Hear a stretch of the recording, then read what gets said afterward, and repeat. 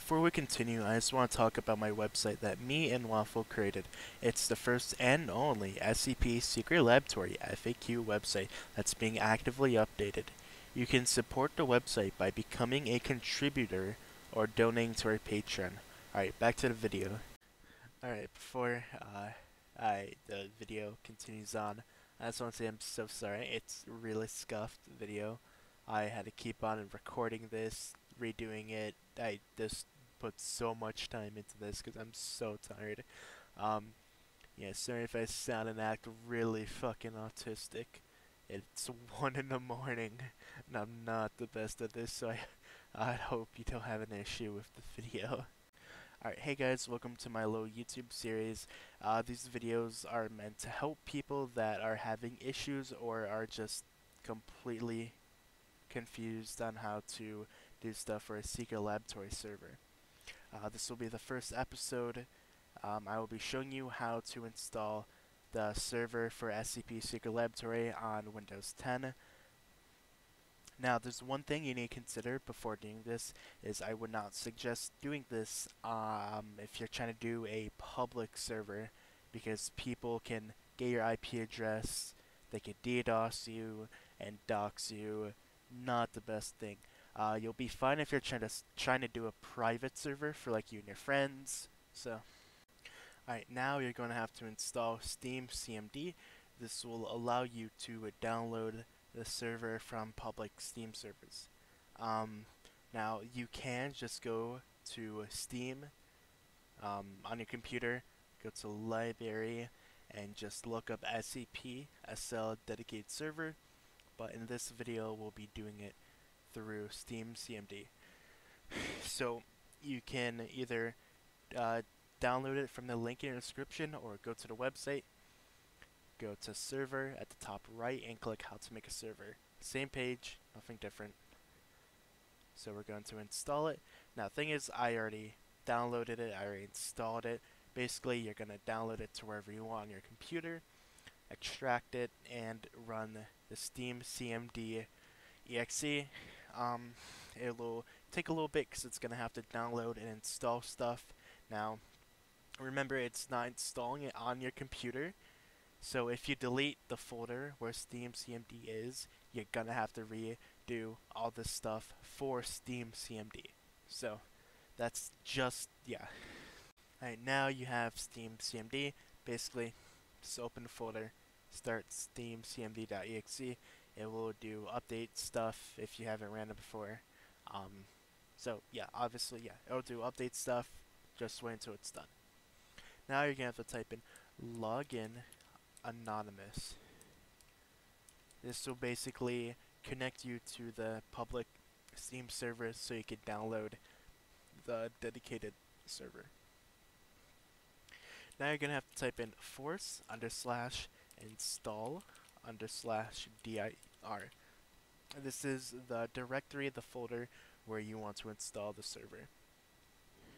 Now what you can just do is open up File Explorer and go to the folder where you want to install the server, and then go up here, click this little bar, and click Control C. It'll copy this highlighted stuff, and go back here, make sure you have a space, and just right click, enter, and now it's set to that location. Now you just have to type app /update, then 99560. The number is the app ID of the dedicated server. And just press enter. Oh, yeah, there's a oopsie when I did it, so I gotta delete that. And sorry about that. App /update 99660. Oh, I actually typed it in wrong. Oh, that's why. Oh, my bad. Alright. Now it will install the dedicated server. It's going to take me a minute because not the best internet connection.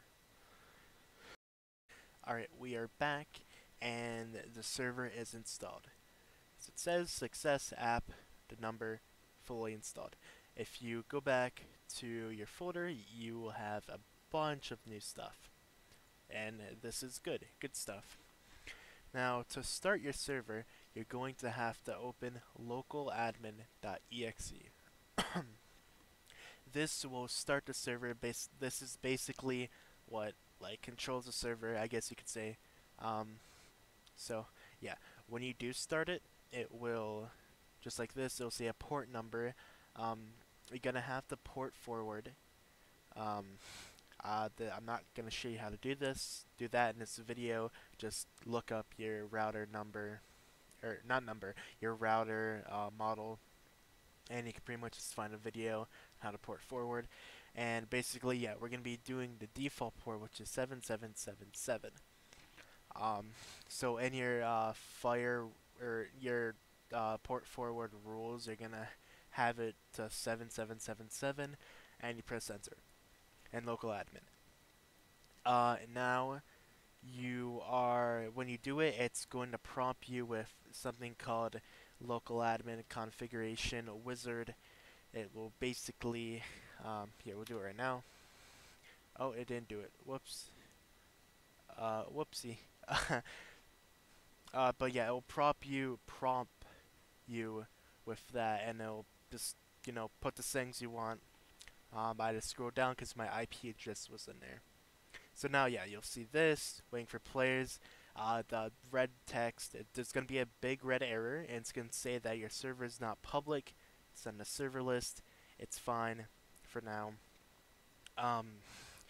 To get your server public on the list, just come to the website, go here, and just read this. Really simple and easy. So yeah. Alright. Might as well close this. So yeah, it's here. I can just click out. Wait for Secret Laboratory to start. Also, sorry if this is a scuffed video. I'm not the best at this. So, go to servers, click direct connect right here, and type localhost, and click connect. Now you know it's working. If you see in the bottom left, it says loading the level. If it doesn't say that, you did something wrong. Your servers, you didn't start up. If you need help, just put a comment in the bottom. Just leave a comment, and I'll help you. I can help you over Discord, or you can just join the official Secret Laboratory Discord server. Come to tech support and ask. If you really want me that bad, you can just ping me, and I'll help you. So yeah, we're in the server. If you press N, it will obviously show the leaderboard. It will say my server name because you haven't added the configs. And if you press M, it will say that you need to type a password. I don't have to do it because I already messed around with remote admin config. So yeah, basically, that is how you install the dedicated server. As you can see in console as well, I connected. So yeah. If you need any help, have any questions, make sure to put a comment below. Try to help you as best as I can.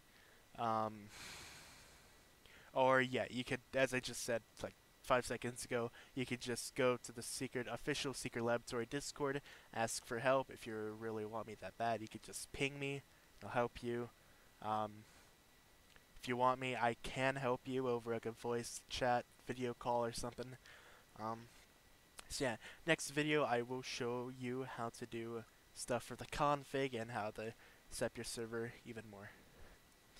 If you do enjoy this video, consider leaving a like and subscribing. It means a lot, and it supports the channel, and it shows me that people actually enjoy my content.